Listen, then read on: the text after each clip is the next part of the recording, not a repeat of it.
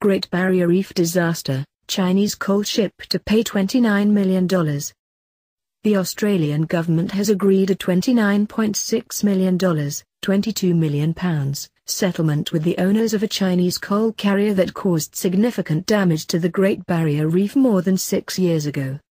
The Shannon 1 hit a shoal in April 2010, leaking tons of heavy fuel oil. Conservationists have described the settlement, which is less than a third of the full cleanup cost of $105 million, £80 million, as woefully inadequate. The cleanup operation will begin mid-next year. The 230 meters, 750 feet, ship had ground against a coral shoal for more than a kilometer, turning coral into dust.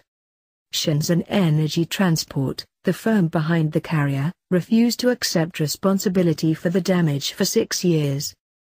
They argued the reef was self-healing and the company should not have to pay the bill.